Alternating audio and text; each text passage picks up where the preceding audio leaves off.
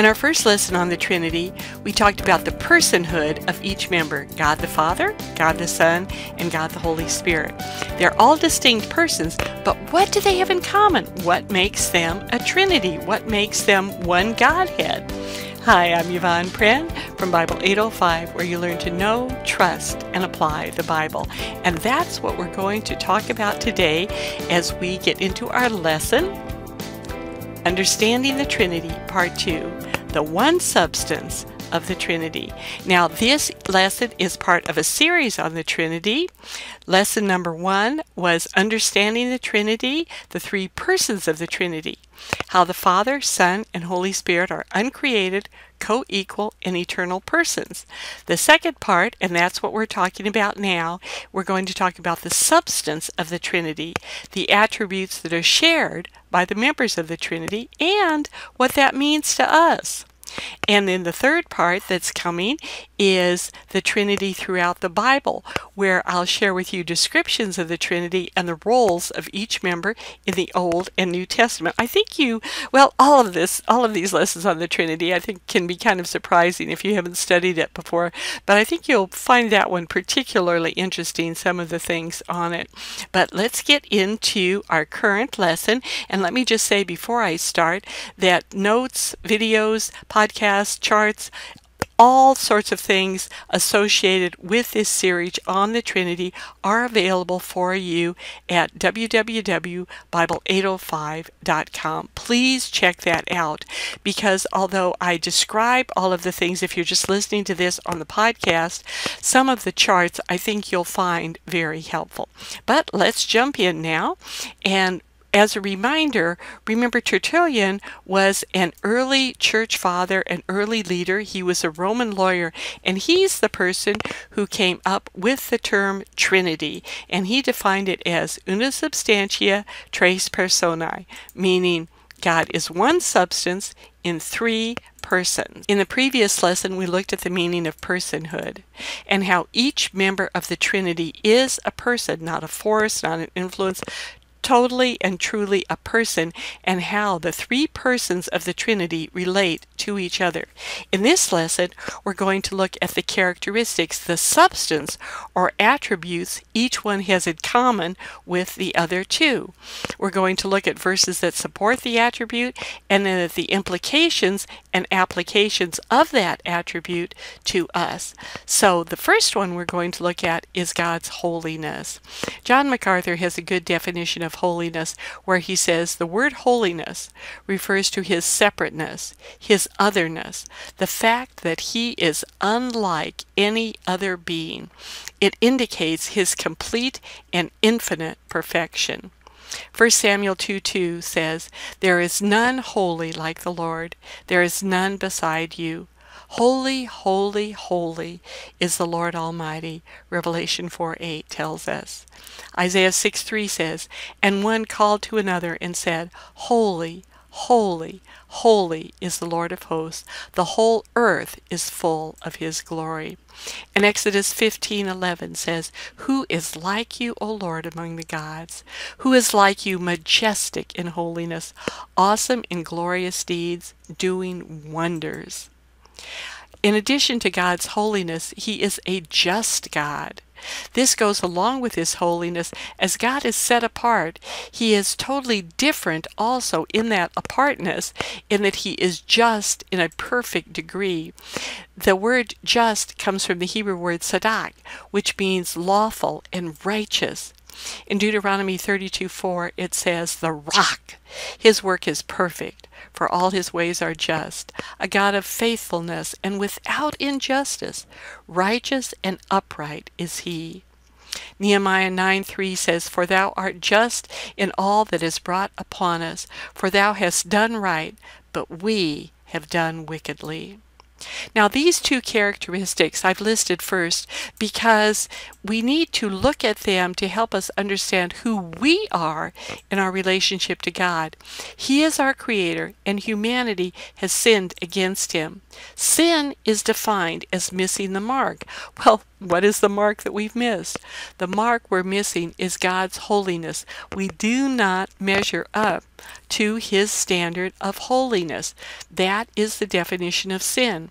And we need to realize that this is extremely serious, and we are separated from God by a huge gap.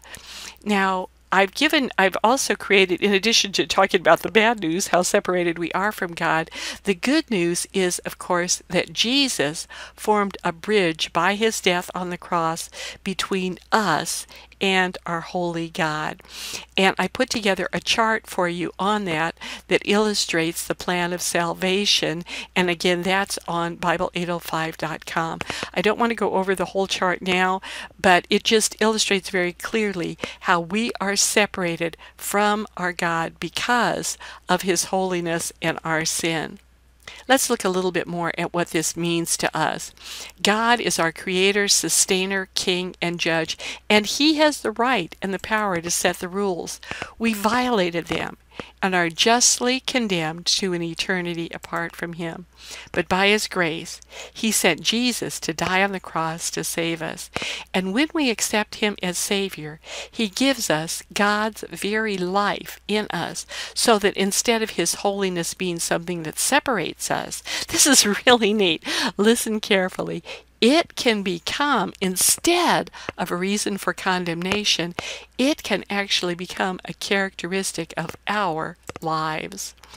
Holiness, again, from a source of condemnation to a call for us to participate in it. 1 Peter 1:15 and 16 says, "But as he who called you is holy, you also be holy in all your conduct, since it is written, you shall be holy, for I am holy." 1 Thessalonians 4:7 says, "For God has not called us for impurity, but in holiness." 1 Peter 2:9, "But you are a chosen race, a royal priesthood, a holy nation, a people for his own possession, that you may proclaim the excellencies of him who called you out of darkness into his marvelous light." And since we have a hard time doing this, the next characteristic is very important, and that is that our God is merciful. Psalm 145:8 and 9 says, "Jehovah is kind and merciful, slow to get angry, full of love. He's good to everyone, and his compassion is intertwined with everything he does." Romans 12:1 says, "Therefore, brothers and sisters, in view of the mercies of God, I urge you to present your bodies as a living sacrifice, holy and pleasing to God. This is your true worship." And Lamentations 3:19 through 22 says, "Oh, remember the bitterness and suffering you've dealt to me, for I can never forget these awful years. Always my soul will live in utter shame. Yet there is one ray of hope. His compassion never ends. It is only the Lord's mercies that have kept us from complete destruction." And we are to be like him in this also. Matthew 9:13 says, "But go and learn what this means. I desire mercy, not sacrifice, for I have not come to call the righteous, but sinners." And James 2:12 and 13 says, "You will be judged on whether or not you're doing what Christ wants you to do. So watch what you do, and what you think, for there will be no mercy to those who have shown no mercy. But if you've been merciful, then God's mercy toward you will win out over his judgment against you." And Micah 6:8, "He's shown you, O mortal, what is good. And what does the Lord require of you? To act justly, to love mercy, to walk humbly with your God." Mercy is also often translated kindness. And I really like that, because I think we have more of an idea of what it means to be kind. So mercy or kindness, that's how we ought to live. Now, we ought to, as an application, always come down on the side of kindness and mercy. We're so easy to take offense, and we shouldn't assume a negative always about others. Now, why is it we never assume good things? Oh, they did this because they didn't like us. No, we don't just assume good stuff, which we should. I got some great advice some years ago when someone said, I don't know why I do what I do, so how can I assume to judge why another person does what they do? That's really good to remember. And remember also that Satan is the accuser of the brethren. Don't do his job. We can critique or challenge actions, and we're supposed to do that to lovingly help one another, but we can never ascribe motives or label a person because of just one action. Finally, simply be merciful, be kind.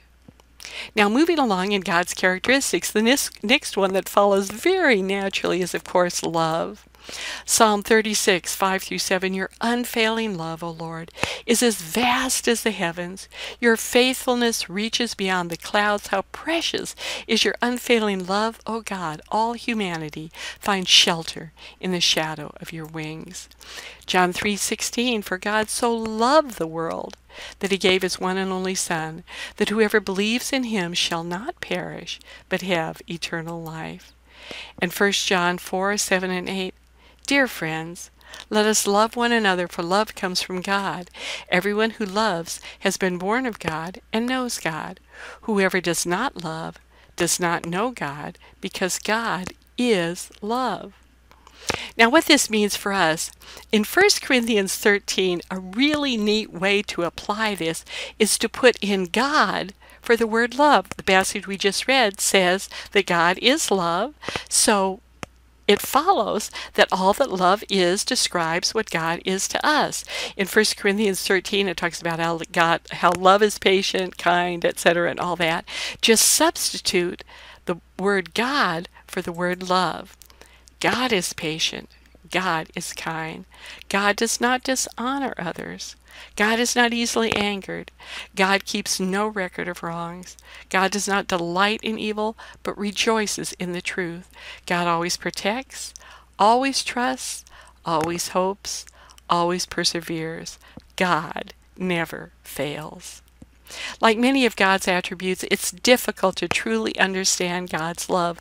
Paul, the Apostle Paul, prayed for his people that they might be able to understand it when he said in Ephesians 3:17, I pray that you, being rooted and established in love, may have the power, together with all God's holy people, to grasp how wide and long and high and deep is the love of Christ, and to know this love that surpasses knowledge, that you may be filled to the measure of all the fullness of God.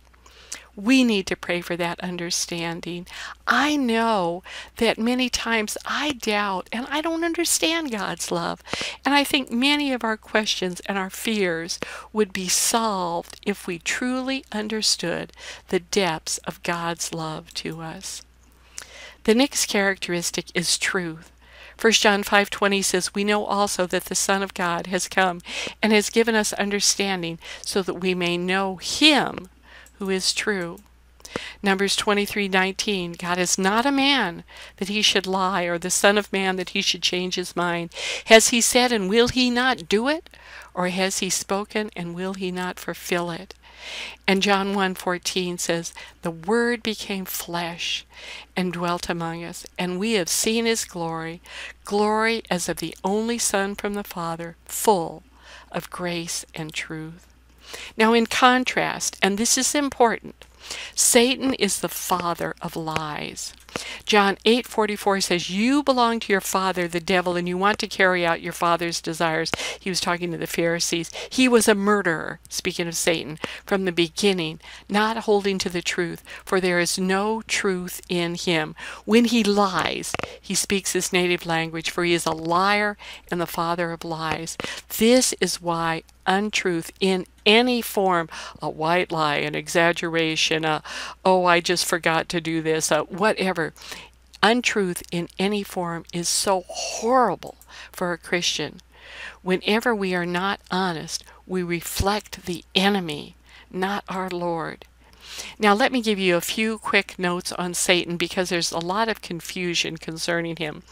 And this is a good time to talk about it when we talk about these characteristics of God, because Satan does not share any of the characteristics we are talking about with God. He is a created being.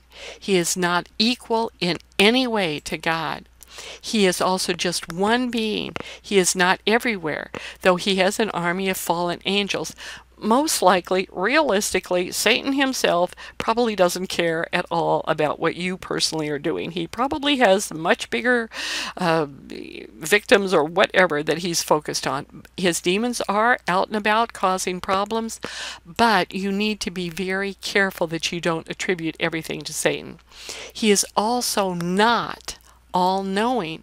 He cannot read your thoughts. He has no idea of your future. I heard a talk recently at a church, and this is wrong, where the person speaking said, well, Satan knows that all this is going to happen to you and that great things are coming, and so he wants to distract you, or he knows that you're going to have success in this area, and so he wants to put all these obstacles in your way. No, no, no, no, no. Satan is not omniscient. He does not know the future. He does not know these things. Now, that's not to say that he can't mess with you, but you cannot attribute to him more power than what he has. Also, he is not the cause of every trouble and misfortune in your life. And by the way, neither is God. God is merciful and protects us from many things, but we have to remember in John 1:13 and 14, where God reminds us, where James reminds us, when tempted, no one should say, God is tempting me, for God cannot be tempted by evil, nor does he tempt anyone, but each person is tempted when they are dragged away by their own evil desire and enticed. Well, how do we know what is the source of our problems when they come? Very simple. Know the Bible. Know how God wants you to live. It's very different than the standards of our world today, and sadly, much of what you hear even from many Christian sources. So ask for wisdom when you're confused as to the source of your trials or what you should do. Ask for strength, for wisdom, to help you do what you need to do, to know exactly what you shouldn't do. Ask others for their prayers and help. Sometimes people can give you really good insight when you're just maybe too close to a problem or whatever. And then some of the best advice, when the people that Joshua was leading sinned, he was crying out to the Lord, and there's a place for that. But then there's also a time where we need to heed what God said to Joshua when he said, get up off your face and do what needs to be done. That's oftentimes the best advice that we can take. Just get up off our face, get to work, deal with the issue, vow to trust God, at least try, take the steps you need to take, do whatever you need to do to follow God more closely. Our next characteristic, God is all-knowing, he's omniscient. In Psalm 139, 1 through 6, we have this wonderful passage where it says, you have searched me, Lord, and you know me. You know when I sit and when I rise. You perceive my thoughts from afar. You discern my going out and my lying down. You are familiar with all my ways. Before a word is on my tongue, you, Lord, know it completely. You hem me in behind and before, and you lay your hand upon me. Such knowledge is too wonderful for me, too lofty for me to attain. Isaiah 40:28, do you not know, have you not heard? The everlasting God, the Lord, the creator of the ends of the earth, does not become weary or tired. His understanding is inscrutable.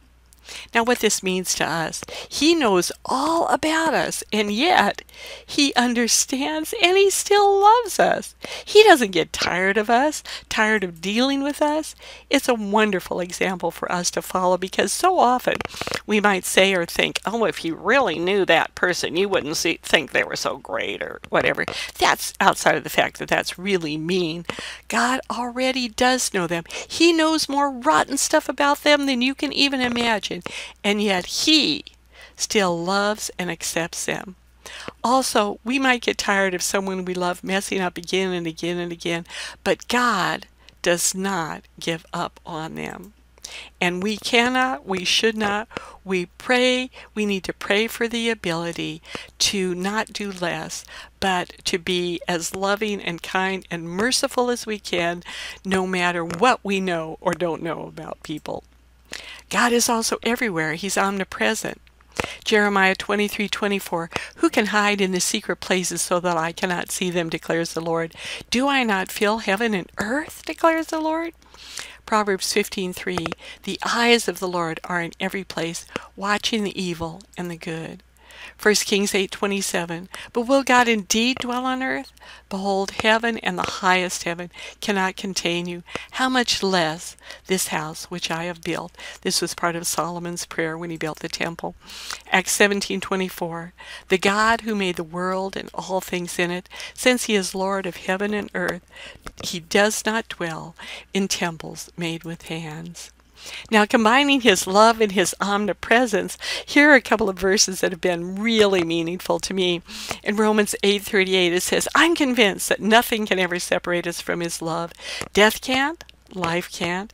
The angels won't, and all the powers of hell itself cannot keep God's love away. Our fears for today, our worries about tomorrow, or where we are, high above the sky or in the deepest ocean, nothing will ever be able to separate us from the love of God.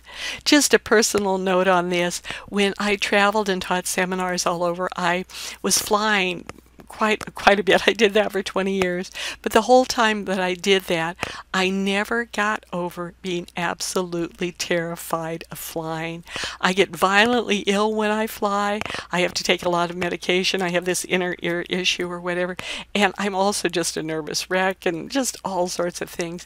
But this verse helped me so much, and I would focus on it. I'd actually had it written on a card, and a number of other verses that I would always look at when I would get on the plane and remind myself of no matter where I was, as it says, high above the sky or in the deepest ocean, nothing separated me from God's love, and nothing, no matter where you are, will separate you from God's love right now. He's also all-powerful. He's omnipotent. Ah, sovereign Lord, you've made the heavens and the earth by your great power and outstretched arm. Nothing is too hard for you, Jeremiah said. The sun radiates God's own glory and expresses the very character of God, and he sustains everything by the mighty power of his command, Hebrews 1:3. Now, what this means to us, we need to recognize this is a little bit of a reality check. These are wonderful, glorious verses, and I hope your heart was encouraged as you read them or heard them.